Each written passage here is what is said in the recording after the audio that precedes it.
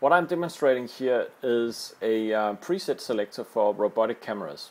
So this is a Blackmagic Design SmartView Duo. This has been modded with a touchscreen over here, and this is the output from a robotic camera.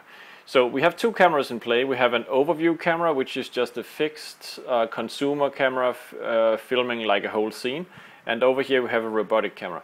Now the point is that these markers indicate sections which corresponds to presets in the robotic camera. And when I move my finger around, you can see that different sections are selected. And now when I release my finger from this, you'll see that the robotic camera will find that particular preset which is framed by preset number 2. I could select preset number 3 and release. It will zoom in, etc. So I could take the overview like that. I want this preset over here, so it zooms into here, and tiny close-up preset there, etc.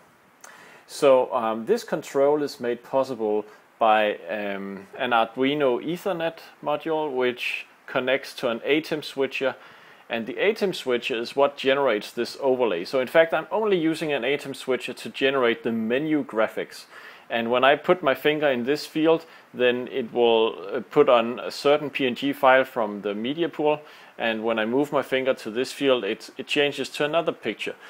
And when I release my finger, it sends a command to my robotic cameras.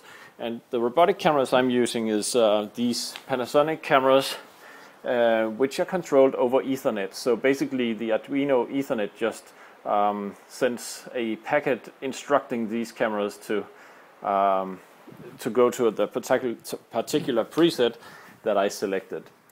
And just to show how the media bank looks, you can see that I've uploaded graphics made in Photoshop indicating the boundaries of the presets right there.